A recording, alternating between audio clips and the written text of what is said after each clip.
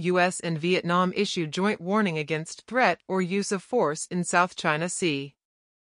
Hanoi, Vietnam. On Monday, the United States and Vietnam jointly issued a warning against the threat or use of force in the contentious South China Sea following a recent clash involving Chinese vessels. President Joe Biden and Vietnam's Communist Party leader, Nguyen Phu Trong, emphasized the need to resolve competing claims in this strategically vital waterway in accordance with international norms. Beijing lays claim to nearly the entire sea, which serves as a critical route for trillions of dollars in annual trade. China has disregarded an international court ruling that declared its assertion as lacking a legal basis. In a joint statement, Biden and Trong affirmed their steadfast support for peaceful dispute resolution under international law, explicitly rejecting the use or threat of force.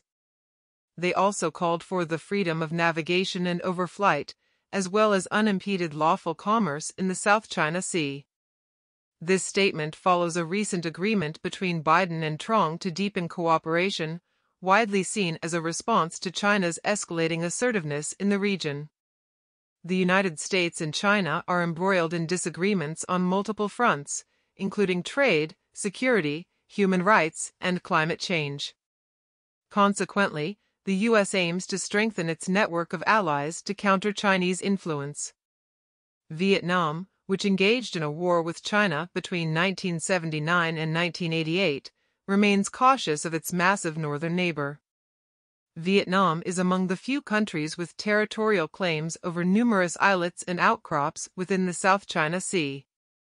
Just last week, the Philippines accused Chinese Coast Guard vessels and militia boats of harassing two of its own Coast Guard vessels during a supply mission to Filipino troops stationed on the Second Thomas Shoal.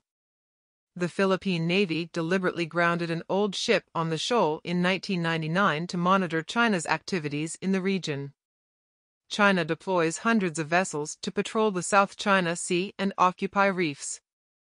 The Philippines, a long-standing U.S. ally, maintains outposts on 9 reefs and islands in the Spratly Islands, which Vietnam also claims, along with the Paracel Islands.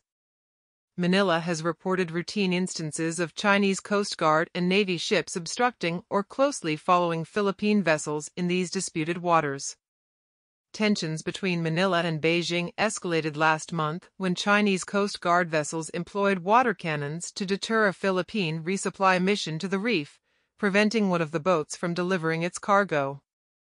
This revised version maintains the original content while incorporating some SEO best practices, such as using relevant keywords and improving readability.